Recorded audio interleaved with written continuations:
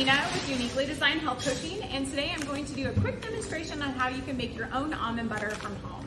So I've got, these are my favorite almonds. These are actually sprouted almonds, so they have a little bit more nutritional value, and they're also a little bit better for digestion as well. So these are activated transitional sprouted almonds. I get these from Thrive Market. They're one of my favorites.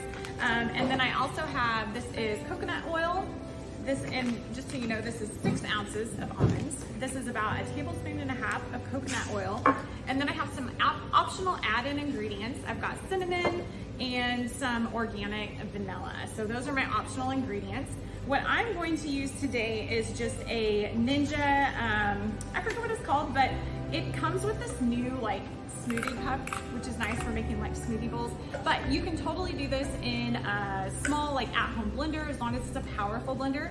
You can also use a food processor. So before I had this nice little gadget, I used to use a food processor, so you can totally do that as well. So you have lots of options. You don't need to go out and buy some new piece of kitchen equipment. Just use your blender.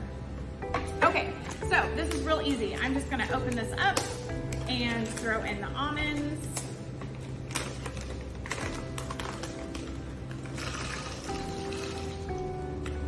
So I used the full bag, and again, that was 6 ounces of almonds, which is just a little over a cup.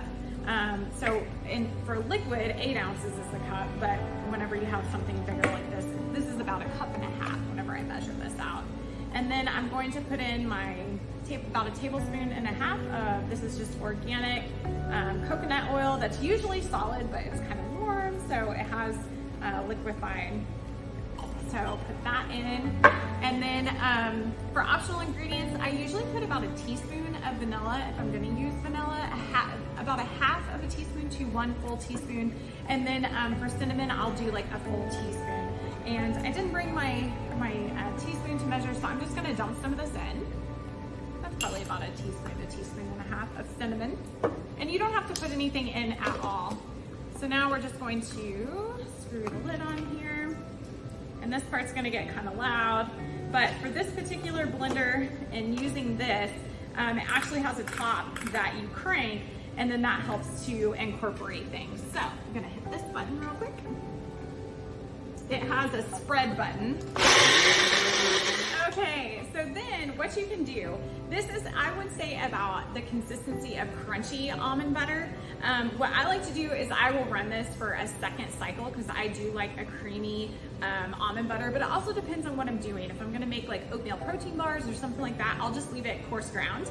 So it's more of like a chunky version. But if it's gonna be something that I'm using in smoothies or something like that, I typically run it